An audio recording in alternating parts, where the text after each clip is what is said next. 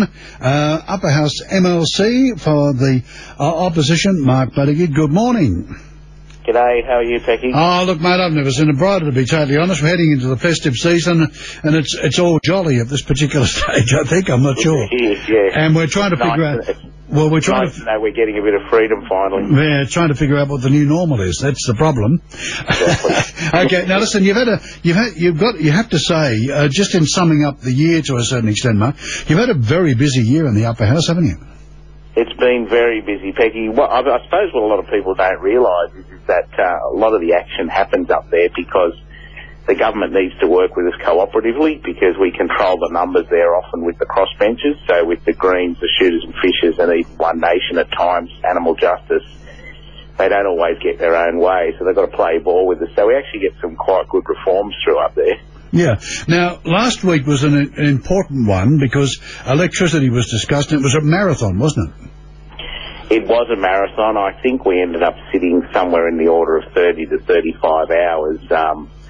It was the electricity infrastructure bill, which is basically a bill that encourages private sector investment in what they call renewable energy zones. So the idea is you have a reverse option and private sector bids for solar and wind and that sort of renewable energy to plug into the grid.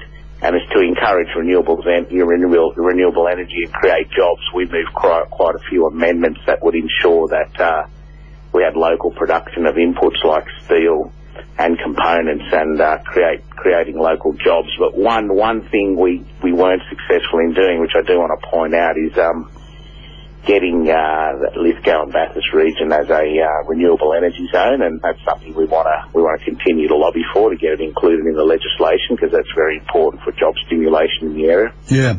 2021 is going to be a very important year. Number one in recovery from hopefully the COVID, and hopefully there's some sort of vaccine out there at the moment, although there's a little bit of cloud over that at the moment. But anyhow, that's beside the point.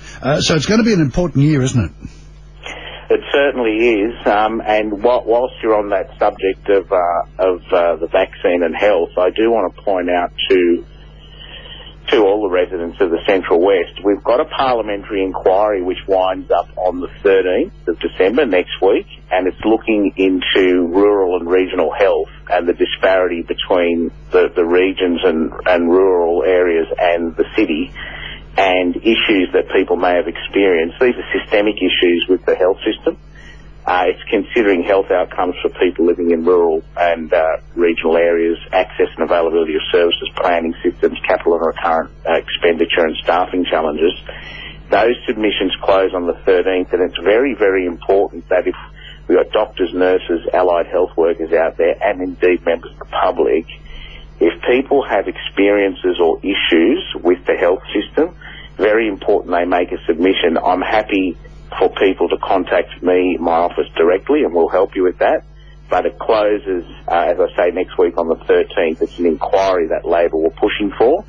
And these inquiries can be very important because they harvest information about what's going on in the real world, and then we try and fix it up with legislation in the House and lobby the government to get it fixed up. So I just wanted to point that out. Yeah, I would be right in saying that very often, problems that are, as you said, systemic in the industry, politicians aren't aware of all of it. I mean, they can't be, both sides of the House can't be across all of it, can you? So therefore, these inquiries are very important.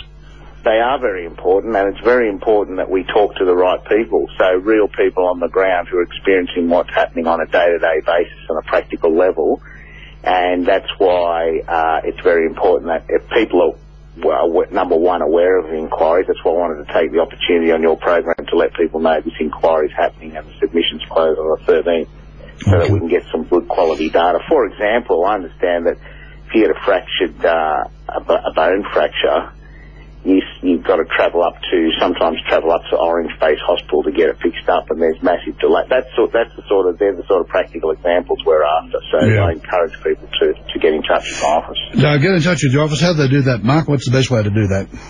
Look, the easiest way is to just simply email my office. That's mark.buttigieg@parliament.nsw.gov.au. If you can't remember that, just jump on the parliamentary website, New South Wales Parliament.